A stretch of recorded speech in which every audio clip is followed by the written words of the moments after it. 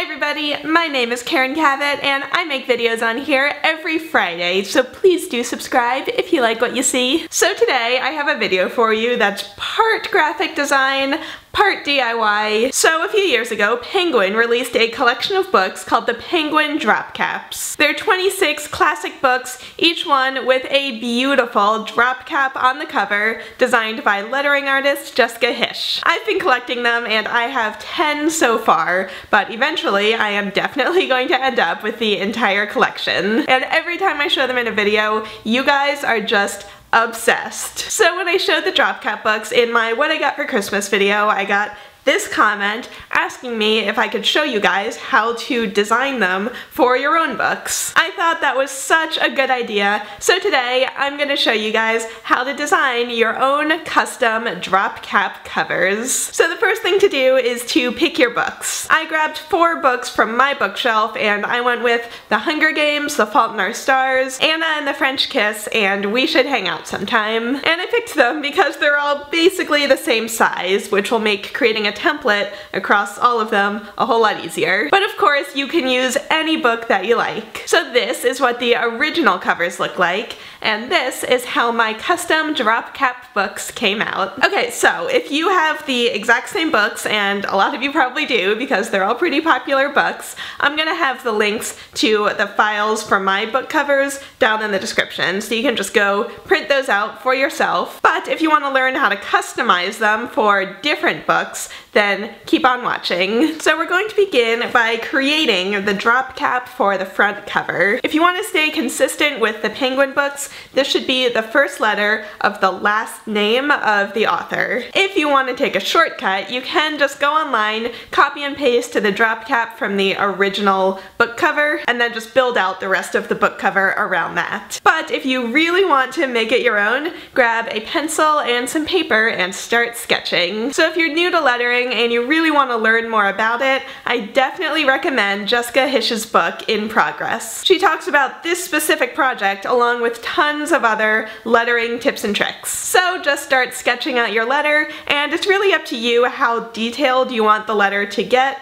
before moving onto the computer. You can also start thinking about what kind of designs you want to use on the spine of the book, because as you can see, all of them are slightly different. So once you feel like you have a solid sketch of your letters, scan your drawings and bring them into Illustrator, and then you just want to recreate them digitally. And I can't really give a step-by-step here because everybody's letters are going to be different. But if you're not great at Illustrator yet, this is a really fun project to practice on. So when you're working on your drop caps, really think about the book and be as literal or as figurative as you like. You can see that in the drop cap for The Secret Life of Bees, the K is literally made up of honeycombs and there are bees flying around. Whereas in Middlemarch, it's more of just a stylized letter that kind of invokes the time period the book was set in. So here in the drop cap for The Hunger Games, I stayed true to the original book cover's Russian propaganda type of design scheme, with the bold text and the straight lines and the angles, and then I also included a stylized bow and arrow in the background. In this one for Anna and the French Kiss, I used the font Dido, which was designed in France. It's just a really romantic typeface for a very romantic book, and I also included an Eiffel Tower because the book takes place in Paris. So if you're not too confident in your own drawing skills, you can also just kind of adapt the original book cover. So for We Should Hang Out Sometime, I just took the heart with the arrow through it from the original book cover and live traced it in Illustrator, and then I just put an S over it. That's all there was to it. And then for The Fault in Our Stars, I took the iconic black and white clouds and I kind of redrew them into the letter G. And then I also included smaller versions of the clouds floating alongside. So however you decide to design them, just make sure you pick a background color and then 2 additional colors for the drop cap. Once you're happy with all your designs, it's time to put together the actual book jacket. Grab your book and use a ruler to measure where all of the folds are going to be, so that you can recreate it in Photoshop. For these books, the jacket is 8.5 inches by 19 inches. So set that up in Photoshop with guides showing where your folds are gonna go. Fill in the entire background with your background color, and then copy and paste your drop cap and put that front and center on the front cover. Now for the slab serif text from the original books, a good match that I found is Caecilia, but it does cost about $50 on my fonts, so if you don't want to spend that much money for a fun weekend project, you can also use the font Sanchez, which is a free download, and I'm going to link both of those fonts right down below. So the front cover is really simple. It's just the drop cap and then the author's name above it and the title of the book below it. On the back cover, you'll want to put a short quote from the book in large text, and if you can't immediately think of a quote that you want to use, a little shortcut is to go to Goodreads and go to the quotes page for the book, and I'm sure that you will find something. Below that is going to be the same across all of the books. I replaced penguin drop caps with my own last name, so you can go in and replace that with your last name or back to penguin or whatever it is that you want. Under that it says collectible books from A to Z, and then a fake barcode, and then inspired by the penguin drop cap series. Okay, now for the spine. A couple things are consistent across all of the books. You'll want to include this box at the top with the letter of the author's last name, and below that is this small text where again I put in my last name, but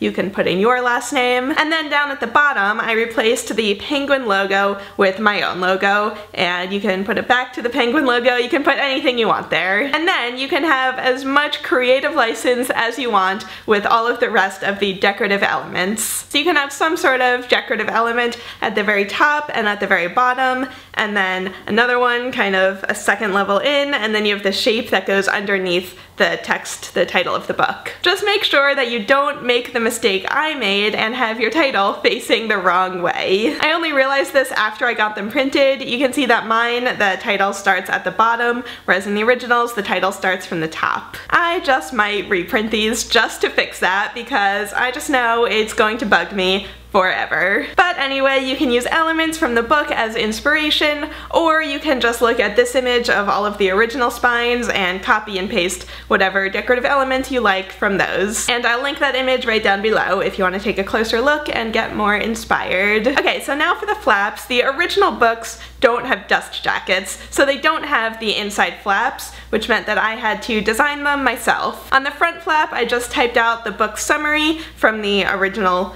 book cover, and I set them in the same font and color as the rest of the design. And then for the back cover, I typed out the author bio in the same font and color, but when I grabbed the author photos, I added a gradient map to them, which went from the darker color of the design up to white as the lightest color. And that way you get a monochrome version of the photo that matches the rest of the book. And that's the entire design. I'll link my Photoshop files right down below if you want to download them and customize them for any other books that you like. And I'll also include JPEGs of the 4 covers that I designed, so that if you want to, you can just print them out as they are here. Speaking of printing, since the book jackets are 19 inches long, it's a little big for most home printers to handle. You could print them on multiple sheets of paper and tape them together, but I found that the most cost-effective way to print them was to go onto VistaPrint and just print them onto 18 by 24 posters. And that way they were all on one sheet and I didn't have to piece anything together. So once you've gotten them printed, just cut off any excess paper and then grab your books and just start folding them around the books. And that's all there is to it. We're done. If you want them to be really authentic, you could color the edges of the books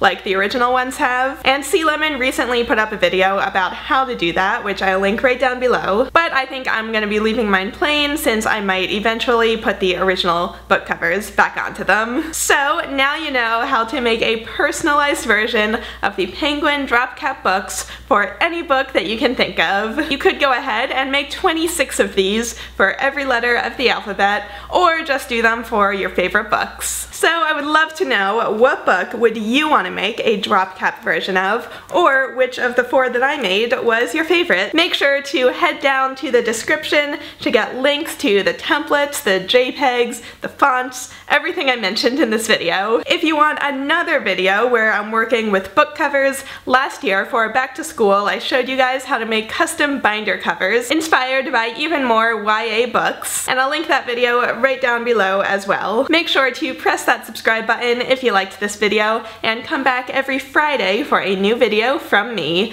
Bye everybody!